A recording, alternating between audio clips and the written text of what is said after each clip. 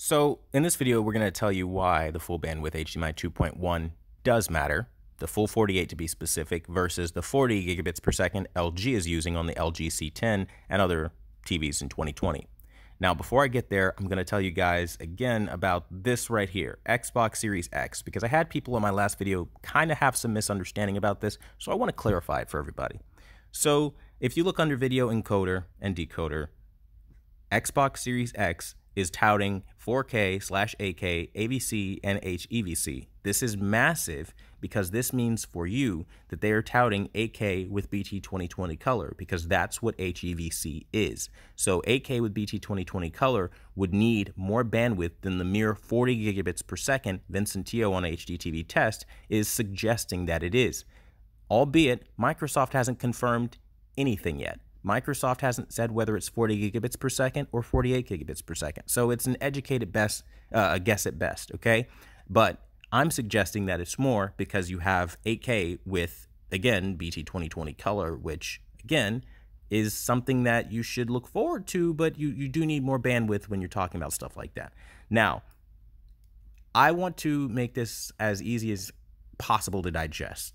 I see a lot of people talking about you only need 40 gigabits per second, and it drives me crazy because HDMI 2.1 is about future-proofing for standards to come, not about things we have today. LG is cheating you by giving you what we have today, and I'll explain how.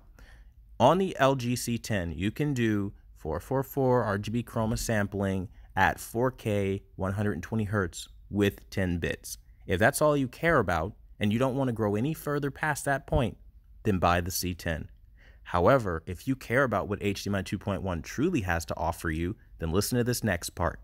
You cannot have RGB chroma sampling 444 at a resolution of 4K with a refresh rate of 120 Hertz with HDR BT 2020 color coverage, uncompressed with lossless audio, VRR, and the list goes on, without full bandwidth HDMI 2.1, and that is why it matters. It matters because the future growth of HDR content like Dolby Vision, HDR10+, HLG will be playing on the BT 2020 color space as we go further and further into the future, which is what HDMI 2.1 is about.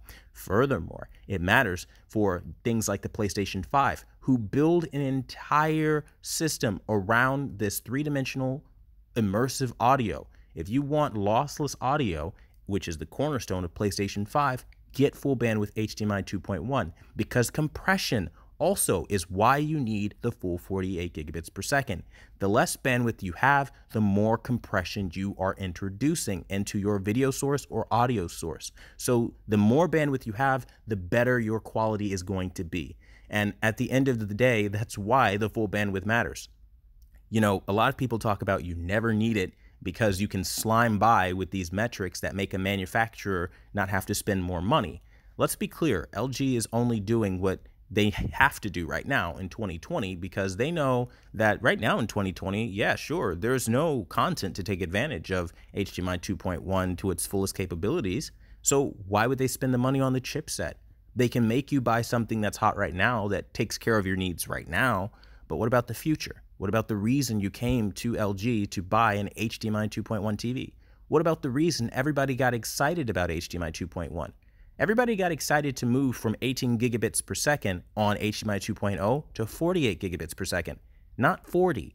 And the fact that LG gave that to you in 2019 and took it away in 2020 tells you that they're cutting corners likely for after the launch of PlayStation 5 and Xbox Series X, when they actually tried to make a TV tailored around gaming. I'm just going to throw that out there.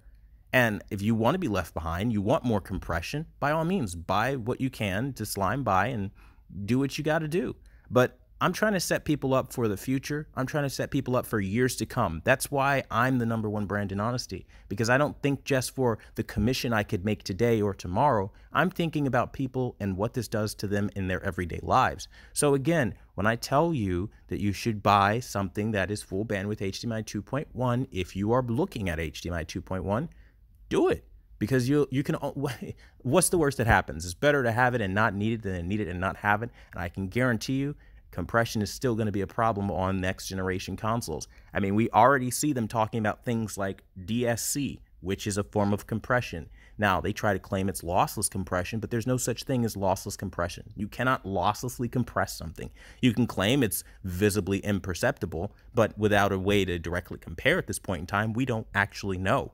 But I can tell you the same thing holds true when you're talking about any form of compression. So why would you want a more compressed audio? Why would you want a more compressed video? I don't know, but it does matter if you want to get around those things. You want uncompressed 4K, 120 hertz, chroma sampling, 444, and the list goes on with BT 2020 color. So I hope this clears it up for anybody trying to come on and say you don't need 12-bit color on a 10-bit display. Again, H.265 is BT 2020 color. HEVC is BT 2020 color. When you see VP9, that is BT 2020 color. Now, when you, again, want to do that uncompressed at 4K 120 hertz, you're going to have to slap some more bandwidth. I've said it like 5 or 6 times, running around in circles in this video on purpose so that you guys could really understand what I'm saying for the ones in the back that are having a really hard time with this. It's not rocket science.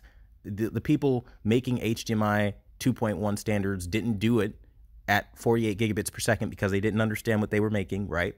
And I'm going to ask you with this, I'm going to leave you with this and ask you this question, okay? If 48 gigabits per second isn't needed, why isn't 40 gigabits per second the HDMI 2.1 full bandwidth? If it really didn't matter, why isn't 40 gigabits per second the real standard? Because at the end of the day, it does matter, and anyone trying to shortchange you is not setting you up for the future. If you really want to be set up good, you don't want to have buyer's remorse, do it the way I'm telling you, and you'll be good to go. Or you could just do it your way and, you know, hey, we'll see how that turns out. That being said, I want to thank all of you for listening, watching, and being a part of the #1 brand in honesty, where I just tell you like it is, spend my money so that you don't have to, and keep it real with you all the time. So, hey, smack a like on this video for just being that guy, man. And until the next video, I'll see you guys later.